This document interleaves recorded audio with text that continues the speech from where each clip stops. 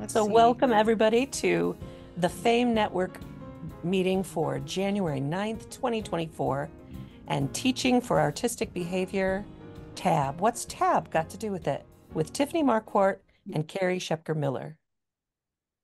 Hey everybody. Tiffany and I are actually going to keep this really, really general. Almost like a promotion for summer, just so it's like everybody can just dabble a little bit and get their feet just a little bit wet.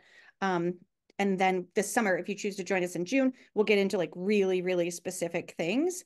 But this is more like an introductory of what is TAB. So Tiffany, what do you think? Should we just let everybody chime in as there's questions, or it's a Yeah, really if you small have, group? yeah, if you have questions, I would just say, yeah, put a hand up, like, or, so, because, yeah, this can be more of a Q&A as well as, because we're going to talk about Yeah. a lot of the structures, routines, the whys, and then, of course, some of you who've already dabbled in it, you might even have some ideas that we don't Yeah. have. So, 100%. Yeah. Share how you do it. We do that all the time. mhm. And Tim, can you watch the chat and everything and make like, Yes, okay, cool. So that we can catch sounds anybody good. who's choosing to interact that way. I started my tab journey because I had a parent who said, how do you offer expression? And she was an artist and her husband was an artist. And then they had this, of course, incredibly talented daughter. And my brain was like, oh, just started going and going and going. So I found my people. I found Tab, and I was lucky enough to get to attend the very first Tab Boston Institute. And this quote was led a lot of our workshops, and a work of art which does not begin in emotion is not art. And as soon as I heard that, I was like, like, and I felt like I hadn't been serving children for a really long time because of the way that I had been teaching. So like my whole world like exploded. And I mean, I eat, sleep, breathe, live Tab every single day. So, um, stop me if I if I start to ramble. I love it. Okay, so this is pretty much the end all be all of all Tab literature.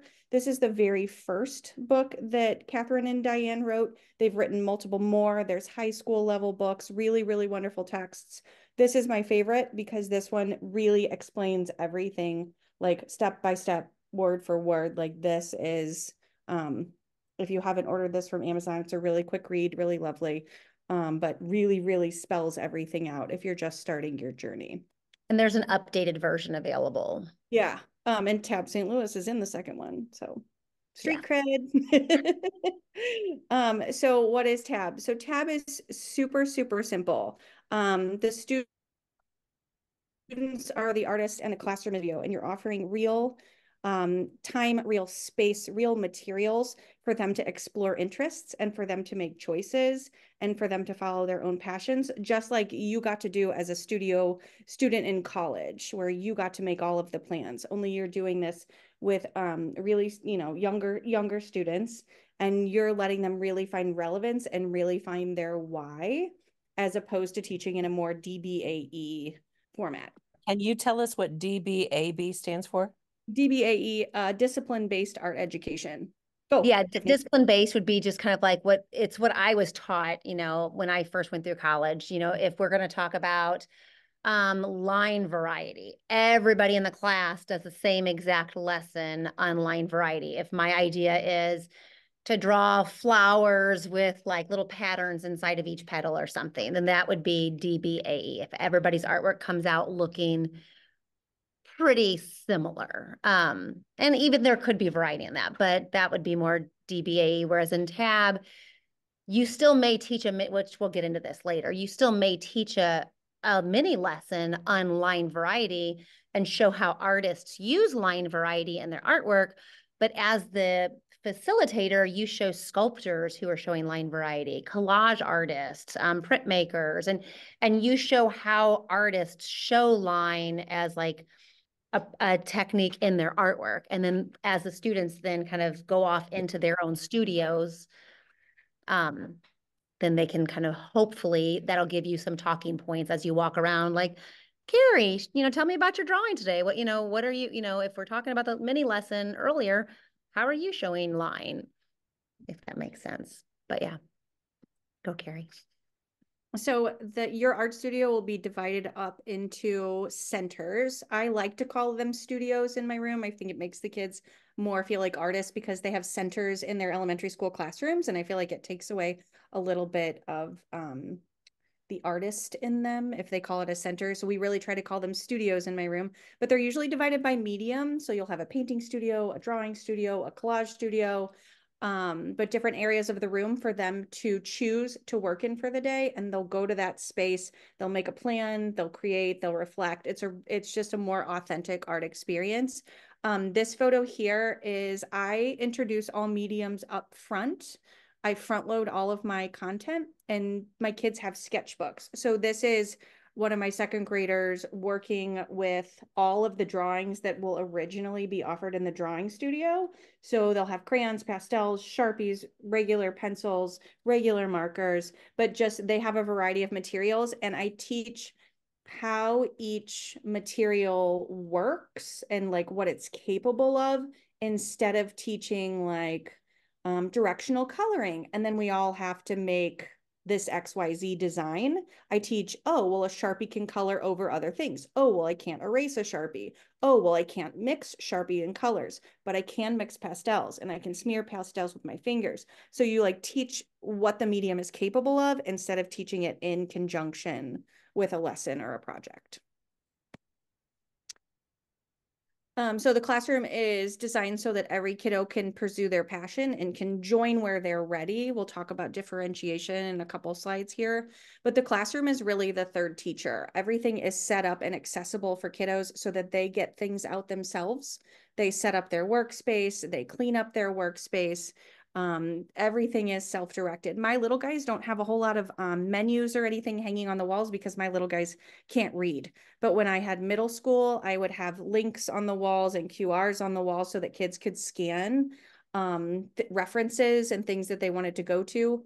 But with my little guys, I have a little bit less visual noise on my walls because they can't read it anyway. But the teacher is no longer the keeper of the content. The kids are learning through experimenting, through trying new things, through talking to each other. The environment in the classroom becomes the third teacher. It is not, the teacher doesn't have to deliver all of the information anymore. And so a difference in planning as a tab teacher versus a DBAE is like you're not sitting around like coming up with lessons every night and trying to find, but you do spend more time organizing your art space and refilling and restocking materials. So your time is just used a little differently than what it used to be used, how you used to use it. Yeah, and it's definitely not easier. No, if anybody's trying to tell you that, it's in some ways whatever. Yeah, definitely. This is not the way to go if you're trying to lighten up your career. Yeah. But it is so like it is so incredibly rewarding. So like I said earlier, mediums are taught through what they're capable of instead of through specific projects. I think that's really helpful in allowing kids to be able to transfer information. If you teach them how to hatch and crosshatch in a still life, that might be the only way that they can apply that skill. They're not going to be able to transfer it into something else that they do. So if you can just teach them the skill and teach them the medium, then they can do whatever they want with those skills that you've taught. It doesn't have to be direct application to exactly the project that you're working on. They aren't reproducing what the example that you've had on the board. All of their ideas are coming from their own brain and their own heart, and they're synthesizing everything and they're expressing themselves. A big thing is that they aren't comparing in a regular classroom where everybody's got to make the pumpkin. They're comparing their pumpkin to the friend next to them, and that's not fair, or that's not okay. So them really being able to express themselves and say what they want to say. Every piece is different, every kid is different, they're using their own interest, but they're working like artists. They're working like artists. And oftentimes, and this isn't like a cheerleader section, but those students who in that DBAE format of teaching that would not usually be recognized or celebrated in a tab classroom, you'd be amazed. Like they will create these like found object sculptural materials that the other kids are oohing and ahhing over. And that same child in a DBAE format may not get celebrated at all and may feel very, uninspired. So this was also a big thing that I got at my very first Tab Boston was whose art is it? Because if you're, as the adult, if you are prescribing the size of the paper, prescribing the medium, prescribing the content, prescribing the line quality, if you're giving them all of that, that's your art. And it's your art pushed through all of the little bodies in the room. It's not it's not their voice. It's not their art. It's your art being pushed through them. And then as you're like, if you think about that, if you are still teaching in a more traditional manner right now and you want to start moving towards tab, things that you can do is start letting go of some of that. So little by little. So if you're going to teach, go back to still lifes. If you're going to teach that, instead of telling everybody exactly which materials and what size paper, start letting them choose. Maybe you're still choosing the subject matter, but you can start letting, give them some choices here and there. Or if everybody's using oil pastels, let them choose their subject matter. But you can start inching your way into that because there is a letting go process that you as a teacher, because it's a huge it's a shift of all of your thinking and everything that you've probably done up until that point. So it's not, it's a struggle at first for the teacher, but it's amazing once you get there. Go ahead, Carrie. I feel like I lost a slide in here somewhere. So there's the 3-sentence curriculum. Have we not passed that yet? I guess We not. haven't said that, no. Okay. So this is one of the questions in that there's a 3-sentence curriculum for tab, and one of the 3 sentences is, what do artists do?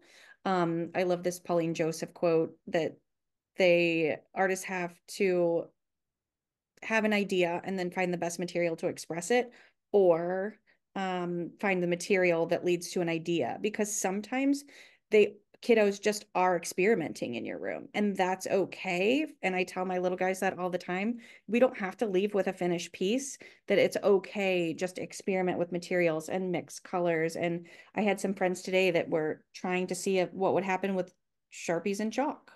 And can I draw over this? And we talked about, well, it's going to clog the marker. So, but they were super excited about the way that it would fade out and thinking about what they could do with that fading of the material. I wasn't so excited because my Sharpies were getting a little questionable today. But so I stopped it pretty quickly. However, they were exploring those materials, and that's okay. They're learning what works and what doesn't work. And that's just as much learning as, working on a finished piece. So kiddos take ownership of everything. You tab so that kiddos have ownership of their thinking, responsibility for their work, responsibility for their materials. They learn through decisions. If you're not offering them an opportunity to make any decisions about their work, they're not going to ever develop that part of their thinking. And like this here, Tiffany was just talking about still lifes. I do teach a lesson about still lifes. If they choose to engage with working on a still life after they leave the carpet and go to choose their studio, they can. If they don't choose to follow the lesson that day, they don't have to. But this is 3 second graders that chose to participate in creating a still life. They weren't forced to do that. They wanted to do that. And they're going to own that material in a much different way because they have made all of those decisions themselves. And one thing I want to chime in real quick about this photograph is I know coming from my former school district was a lot busier. My budget was lower. So something like this might be intimidating because you might think, oh, I can't have I don't have drawing horses. I can't afford to buy, foam shapes or whatever. One thing about tab that you will find is you spend your budget differently because you don't need class sets of anything. So you wind up having a lot of extra money. And so, of course, you may not be able to purchase everything in one year, but little by little, like one year, those drawing horses, believe it or not, I think they were like $125. Yeah. They're not that expensive. I bought one year and then I bought the phone, it's like, so you can spend your money differently, but don't be intimidated because Carrie's classroom is gorgeous. And she has a Reggio Emilio classroom. Yeah, you're right. Okay. And so hers, the design of her classroom, her pictures are all gorgeous. But don't let that intimidate you because the money is spent differently as far as your budget, but you'll be amazed at how much you can add. Yeah, and I work in a regular urban public school. I do, like Tiffany said, I happen to be in a Reggio Emilia inspired setting. So a lot of the emphasis in my school is put on the environment. And so I'm super, super fortunate. And I actually don't like to host our tab workshop because my space is so beautiful. And I worry that people are going to come into my space and go, oh, I can't do this. I don't have all of this. But it's it's because of my school is actually called School as Studio, is actually like the metaphor for my whole school. So my space is really valued by my building. So I get a little bit of a different, I have some perks that a lot of people don't have, and I'm very aware. So process. I can't see around that. It's okay. Um, if you are offering kiddos the materials and the paper, and if you're giving them all the information and they're following project steps, they're totally not engaged in the process of art making. They're not brainstorming, they're not idea generating, they're not creating their plan. You know, they're not overcoming obstacles or reflecting or revising because you've already given them all of the steps to making something beautiful. So they really lose a lot of the process, and process is what tab is. And then also just to kind of jump in the process, if you look at her list, like reflecting, when you have DBAE, very rarely do you give time for reflection and artwork because everyone's is kind of the same and they're mostly just following directions.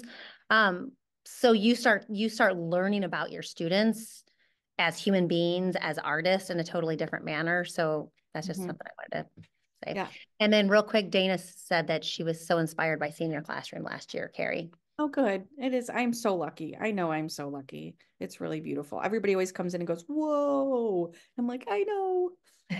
These friends here, though, so they were obviously sitting next to each other and being inspired by each other with these two little drawings that they have on this stool.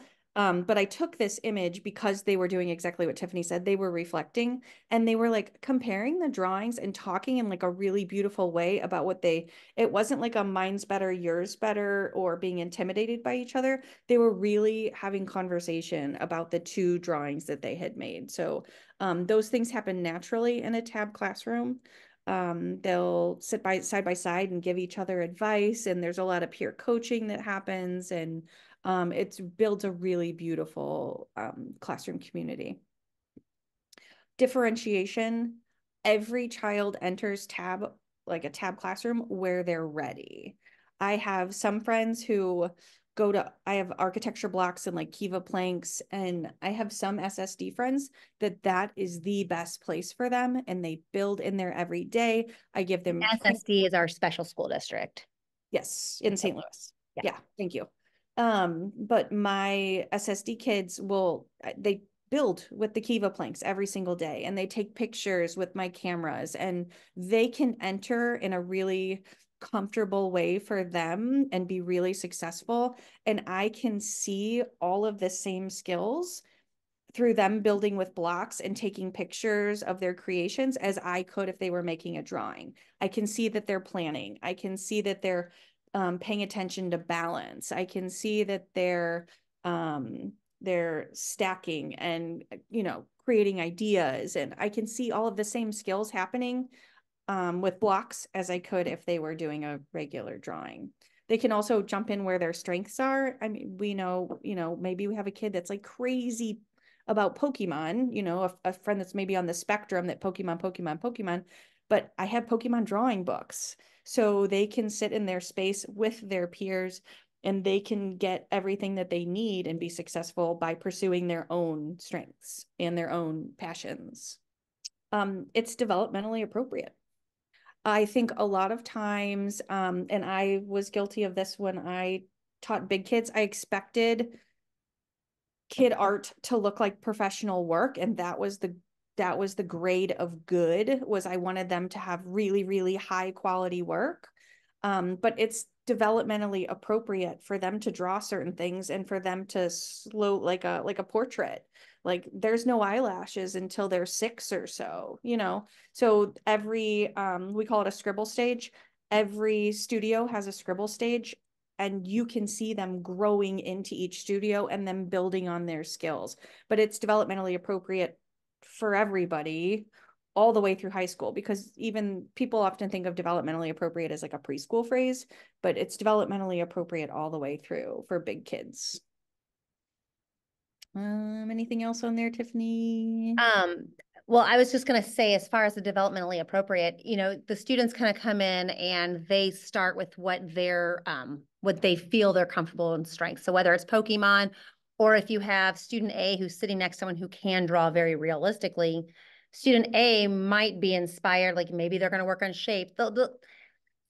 I'm trying to like visualize, but they will jump in where they're ready. Like if they want to focus on something abstract to give themselves some confidence, they can do that. And when two people are comparing artworks, it's not comparing apples to apples. So it's much easier, and I think it's better for each individual artist.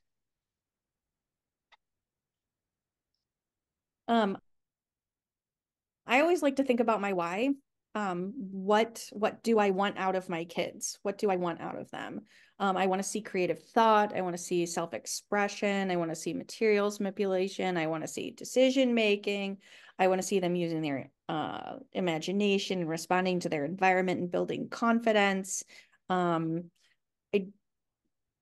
Do you remember the old GLEs, like the old GLEs versus now the new state standards, like how they were just these really minute, child can draw in 2-point perspective. I don't think that a child drawing in 2-point perspective is going to build a successful child, but I do think creative thinking and self-expression, I think all of those things are going to build successful people. So you have to know your why, and you have to really process what you want out of your kids.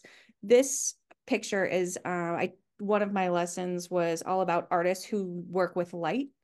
I am lucky enough in my classroom, I have a stage that I can kind of close off with some curtains, and I put an overhead projector in there and a bunch of translucent materials, and kids could be artists who work with light. And so they would build and take pictures with iPods, and we would look at the pictures on the TV after they would shoot, and then I would like airplay them to my screen so that the kids could see what they were building. And I mean, you can constantly make up new studios. It doesn't have to just be drawing, painting, collage. It doesn't have to just be like basics. This is my light studio that I had up for about a month, and they loved it. It was super fun. It opens and Tab opens you up to be able to do a lot of other things with kids. You're not standing in front of the classroom, and you're not milling around from table to table, checking on everybody all the time to make sure that everybody's in the same space on a project, or who's going to finish early and what am I going to do with them? That doesn't happen anymore. And you can facilitate like small group work. So if you teach your lesson and send everybody into their studios, everybody's working, everybody's all settled in. Well, maybe you have a group of kids that want to learn charcoal. So you can pull them over to one table. You can do a small group lesson on charcoal. It just really opens up a lot of instructional opportunities. Kids, can come to you with their ideas, and you can support just a small group of ideas. I teach entirely responsively. If I notice kids in my room are really interested in something, I will keep pushing on that. We call it a thread. I will keep pushing on that thread, or pulling on that thread, I guess, to expand their interest in that same topic in a variety of ways. You can really build relationships with kids. You can sit down next to them, and you can paint with them, and you can draw with them, and really, really have some strong conversations and some good relationship building with kids that probably wouldn't happen if you were in front of your classroom. And if you want to, like, if you're worried about like art history and things, that's the perfect time. So if Carrie's working with a group of kids and they're working on charcoal, then she can show, oh, there's this artist named Kate Kolwitz, and she can talk about, history, or, and just, you can really show some of your art history references. And just, yeah, you do these like little bitty, like facilitating small little groups, and it's more meaningful to the kids because they can make more realistic connections to it at that time. Yeah, and I had a really good conversation with Catherine Douglas one time about that. Like if you start, if you're mixing colors and you're like, oh, wow, you know who else mixes colors? Ellsworth Kelly. And then you start showing him the Ellsworth Kelly pieces and his color mixing. And then that information is immediately relevant to that child. They don't have to recall that information later. That information is sinking in right then because it matters right then. It's not like recalling how to use a tool that you used 2 months ago on a different project. It's all right now, and they're really, really absorbing that information in that conversation with you because this is when it matters.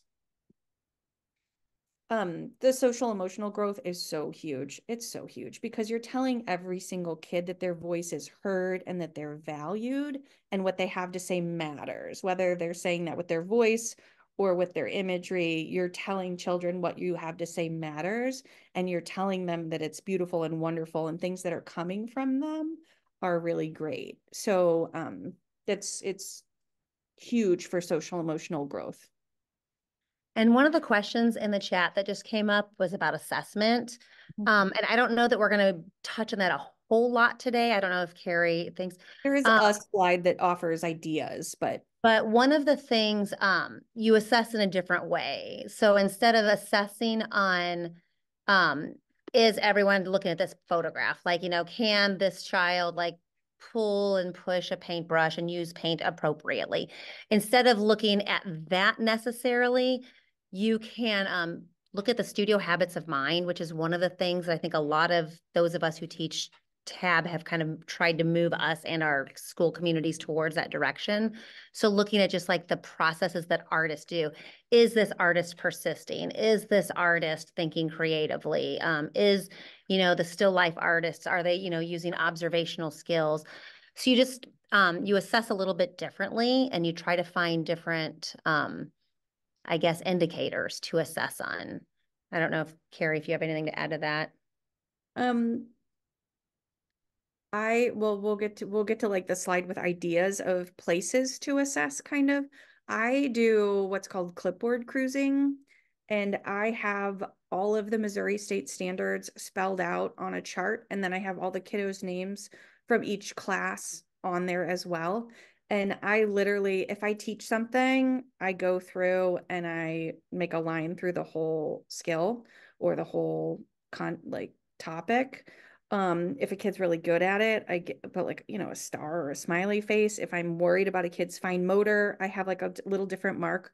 But you can see all of these skills happening all the time. So it's really easy to just kind of walk around your room and do like an overall observation. The new Missouri State standards and the new national standards, I say new, the national ones are probably 6 or 7 years old or something, but they're really beautiful and really broad. And it's really easy to like scan your room and see children fulfilling standards. So, and they're all fulfilling them differently, but they're fulfilling the same standard. Like, trying to think of one. What's a standard off the top of your head? Like, child uses materials safely. I don't know that one. I guess even like reflecting on artwork, like one of them's like reflection. Yeah. So like little, you're still assessing. Just it's just. I mean, we all know. I mean, I guess there are some art teachers who love to assess and like nitpick on like your rubric and stuff, but it's just a little bit more flexible, a little bit more fuzzy. But once you get it, I think it's more freeing once you get there, because you're assessing the kids on things that you can't always. It's not tangible. You don't have evidence to it all the time, other than like Carrie said, your clipboard cruising. Like, so your, dots or, check marks, pluses, that is your documentation. Oops, I think I double clicked. 21st century skills. Everybody's always looking for all of those. Oops, there we go. I knew I double clicked it. Especially administrators. They're always looking for, well, how are they thinking critically and how are they problem solving? And I mean, every day, like I said, you can just scan your room and you can see all of tabs. Yeah. Tab is 100% 21st century skills. This, I'm super, super lucky. I wrote a grant for this. This did not come from school money, but I wrote a grant for a Rigamajig. If anybody watches Abstract on Netflix, there's a toy designer, and her name is Kat, and she invented this really incredible, gigantic cart of wood and nuts and bolts, and it's like totally kid friendly. And it was really expensive, but I wrote a grant and my kids love it. And I mean, I turned around and they had built this person out of wood, and it was like incredible. There's actually a robot dog that went along with this for a couple of days. But I mean, I couldn't predict that they were capable of that. It's crazy. So this is my big thing, and this is what I notice every single day. I worry that if I were trapped my kids in projects again, I have here, you might miss something. No, you will miss something. Like this little blonde friend right here, he's in preschool. And I mean, you can see the paper in front of him. This kid can draw cars like I've never seen in preschool. His fine motor is like off the chart. These friends over here were like, they put the rigamajig wood together and then they got the ropes out for the pulleys and stuff, and they made it a fire. Like they're transforming materials in a way that I would never be able to teach them to transform materials. But the things that come out of them are so much more beautiful than anything that I could ever teach, that I could ever plan a lesson around. Click, there we go. So you get why, right? We're kind of, did you drink the Kool-Aid yet? And then this is the how. These are my sweet little friends. We talked about this. I think we probably need to pick up our pace a little bit here, but things are divided into painting, digital, sculpture, collage, mini studios or temporary studios, things like printmaking or clay or paper making. I love a loose part. Loose parts are like a jar of washers and a jar of golf tees and a jar of pine cones, Kind of and like our light table, similar yeah, and to your. you can leave them out and arrange them, and actually I taught landscapes, and then I left out a bunch of materials, and kids built gigantic ephemeral landscapes out of loose parts, out of collections that we had in our classroom.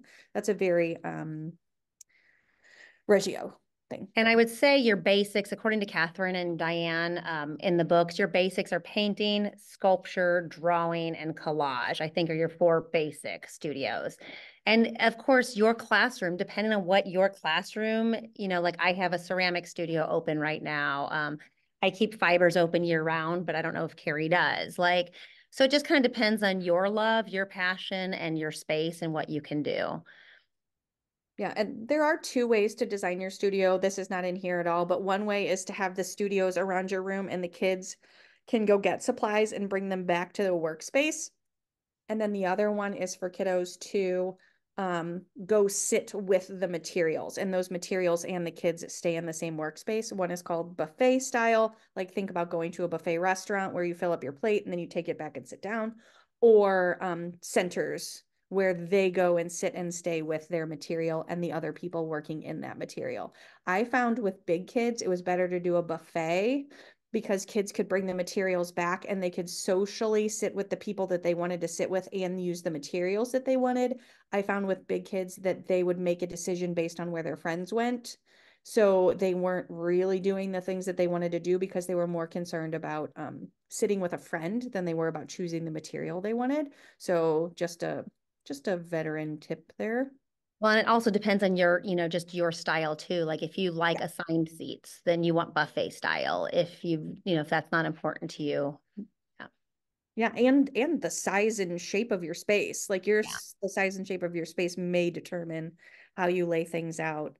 So this is from my big kid classroom. This is not my current classroom, but I wanted to show you that a studio doesn't have to be this beautifully designed space. My painting studio when I had big kids was literally a cart with watercolors, acrylics, and tempera on it on different shelves.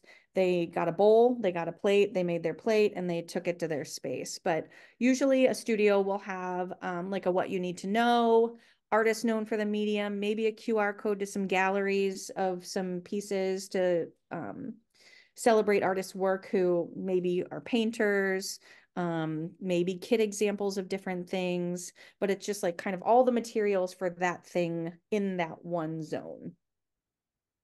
Basically, your studio artists, they will be more productive if they know where to get supplies. So that's part of your structure and your routine is like you basically have a place for everything so that the students, the artists know where to get it, where to put it away. And that just makes everything, whether it's buffet or not, it makes everything run smoother. your curriculum and your lessons are going to be set up differently now. It's, it's not a lesson written for one skill. Like it'll be a really broad art history lesson, or like I said, an artist who used light, or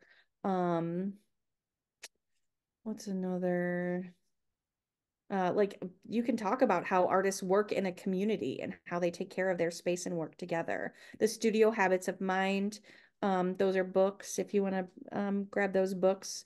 But you can teach studio habit by studio habit. A studio habit can be a lesson. Like artist, what do you think, Tiffany? Yeah, as I say, studio habits are definitely one thing that I have focused on as a professional, because in my district we have to work on professional goals.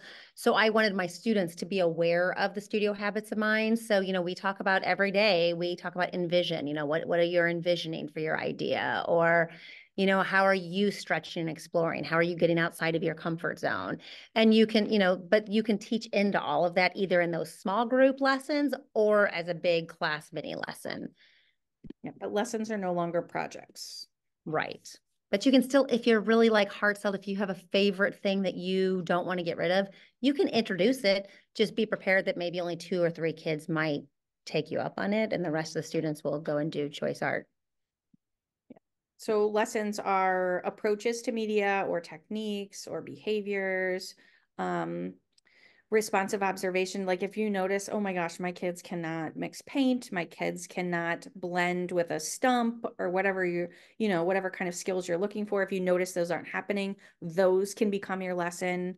Notice like where the holes are, things you feel like they're missing, and then you can teach those specifically. These friends here, they were interested in finger knitting. So I showed a video and they sat on my carpet for a little while and they taught themselves to finger knit. And then these 2 friends went to the back of my classroom and they just sat with each other and just taught each other and talked and knitted like 2 little old ladies. It was the sweetest. It was absolutely the sweetest. But they teach each other, and lessons just become very different. Addressing art history. So I think you froze, Carrie. She will do, did she just disconnect? I think she did. I think she often does art history. Like she'll focus on one artist, maybe pretty deep, to where she does a big exhibit in her classroom or in her school, but not all the time. Are there any questions before Carrie gets back? Because I know that, someone asked about grade cards. And so I tried to answer that a little bit.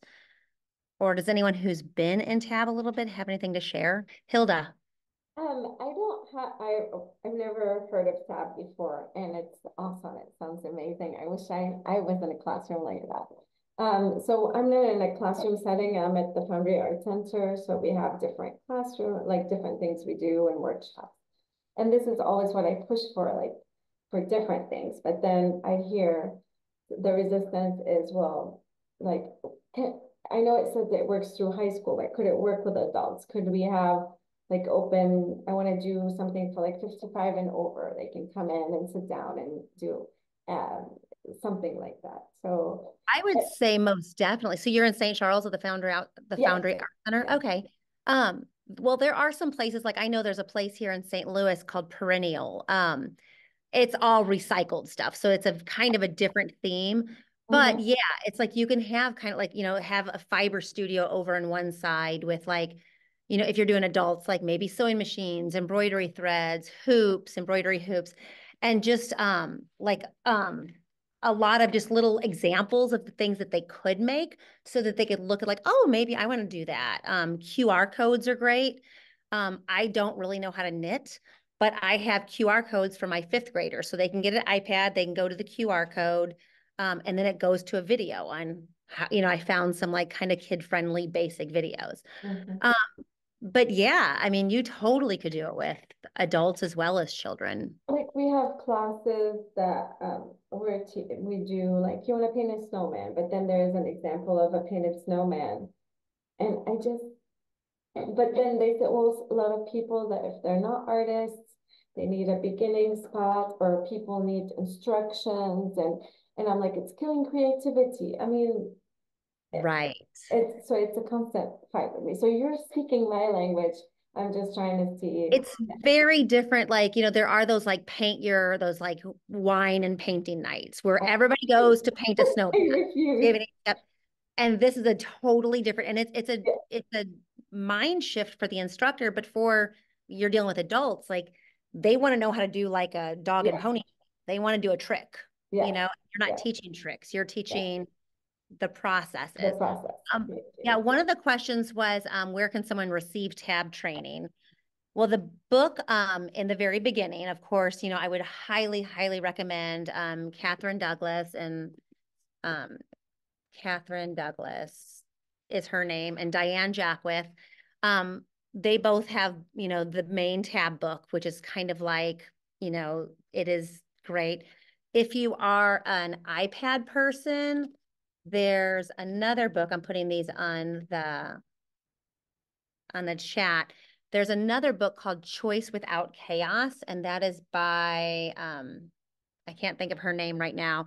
She actually has since retired, but her book is an interactive book. So if you have an iPad or a Kindle or whatever, hers is cool because when she tells you something, she'll often have like a video link so you can watch students in the process of it.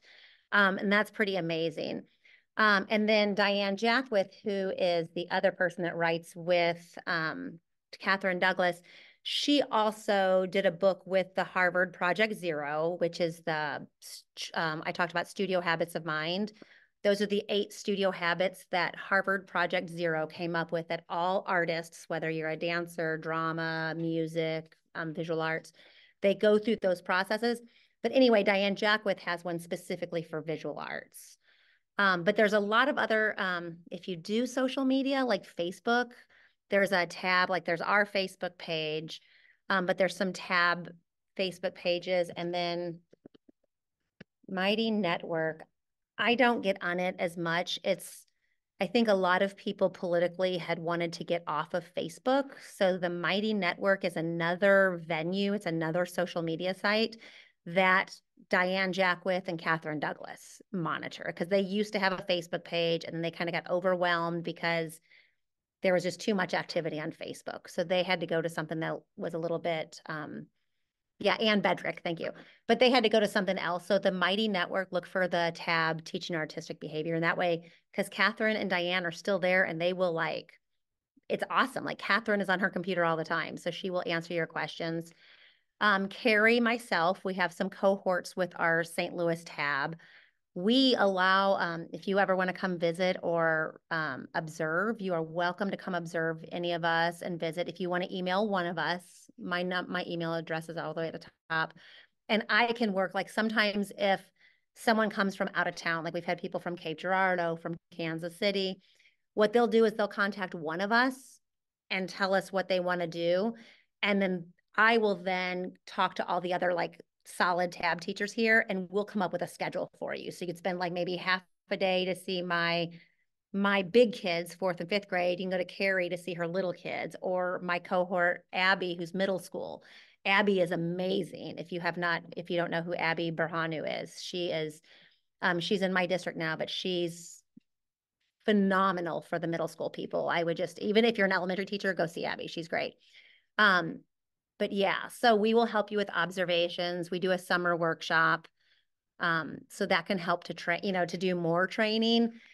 And some of it is just, I would say, I know like you're going to have 1,000,001 questions and we can try to answer, but until you take the step and just change your space and your thinking, you just got to get there. While we're waiting for the next one, I'll just hop on and Yes. tell you something that I observed, Hilda. When I was in Carrie's classroom, there was a student in the painting studio, and they kept looking to Carrie to say, is it okay if I do this, or can I do that? And they were asking questions, and these were like maybe a first grader, maybe a kindergartner, who just had already embraced that culture of somebody tell me what to do, somebody make sure it's okay. And if you are working with 60 plus people, they have often been ingrained then for 6 decades in somebody tell me that it's okay to do. So it's really an ideological mind shift as well to say, Here are the tools. Here are a few techniques. Go play. There aren't any rules other than clean up when you're done. Well, and the thing that I say to kids, like even today, I had a first grader at the end of the day, Ms. Margaret, can I? And I'm like, well, who's the artist? That's always my response. Who's the artist? And they're just like, kind of look behind themselves for a moment, but like me, I'm like, yes, you like, if you want it brown, you make it brown. If you want, you're the artist. Like, I'm not here to tell them. If I see them going to a direction where I think they might get close to failure, then I can help. Like, oh, if you're trying to paint a snowman, but you got dark black paint on your brush, what are your thoughts there? What are you trying to, just sometimes you have to help, but this summer, we are planning in early June, early-ish June, another TAB STL workshop in St. Louis. It will be a 2-day workshop, basically from around 9 until 2 or 3 yeah, each. it's usually 9 to 3. And it's going to be in at least 2 different classroom locations. And we're still working out the details because there are many things from checking with local school calendars and checking people's schedules to find all that out. But please visit the website for the Missouri Alliance for Arts Education under our program tab for TAB STL. We know that's going to happen. We've also been hearing that there's a desire for TAB to be on the road, that TAB could be in other places across the state. And again, we haven't had, those are not as firmly planned, but we're certainly open to discussing them with you. If there's a cadre of folks down in Reed Springs who you think we could plan something in the Springfield, Reed Springs, Branson area and bring enough people together, we would be very interested in having Tiffany or Carrie or some of the other colleagues take a road trip and come on down. Definitely. And there are some other, yes, if you go there's a TAB group in Kansas City. I don't know if there's one in Southern Missouri, but there are some TAB teachers out there. So yes. And we would love to get all of them connected in Missouri because just like other artists, you get inspired by what problem Tiffany has with a certain studio and how did she solve it? Ooh, I'm going to give that a try. And I think that's one of the most beautiful things about this is it takes the art of teaching visual arts and you as teachers become artists in the delivery of your instruction. Thank you, everyone. Yes, thanks everybody for coming. Thank you, Tiffany, and thank you, Carrie, in absentia. Yeah. We are delighted that you shared your expertise with us. Oh, here, Carrie's back. But that's always the toughest one. Right. But it's completely doable. And try to can get I just make one comment about the difference between assessment and record keeping? Because assessment happens with that example with the snowman with the black paint on the brush, and that you see and you observe and you coach, and that's maybe not something that would go in the grade book. Right.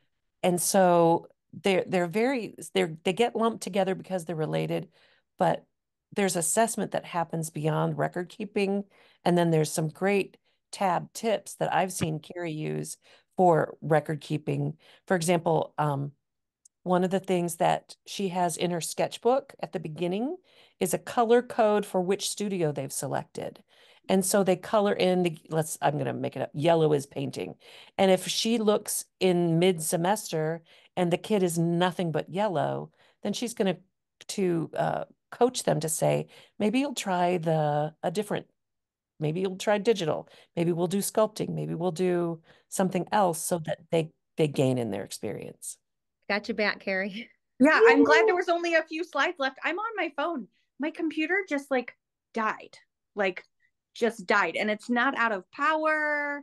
It just turned off and would not come back on. And I told people to reach out to me. They wanted to maybe get a copy of slides. And I told them that we could help them with observations if they wanted to come and observe. Oh, for sure. For sure. Yeah. And really Phyllis and I have talked a couple times about taking the show on the road and doing a Springfield workshop or a Columbia workshop. But really the strength of our workshop is that everyone gets to see the space and we invite our students in to walk around and like actually do like a mini lesson and a little demo to so everybody can see how kids move in the studio and hear some of those conversations. So obviously we can't take students with us to a workshop and we can't take our classrooms with us. So it really is best if everybody comes to St. Louis, if you can just take 2 days in June and come hang out with us. It's a really good time. We go to the art museum, we have a good dinner, we chat. It's a really good social experience too. And when we begin taking registrations in the March, April kind of zone, that's often a great time to appeal to your district for any remaining professional development funds, because sometimes they've allocated X number of dollars to go one direction, and they might have an extra $50 or an extra $100 that could offset some of the costs for travel, hotels or registration fees or that sort of thing. This was very helpful. Thank you. Oh, good. I hope so, Carrie. And if you have more questions about assessment, feel free to reach out and, and I can help or Carrie can help. Thank you, Cynthia, as well. And thank you, Phyllis. Thank you. Everyone else. All right. Bye, everybody. Stay tuned for more TAB info.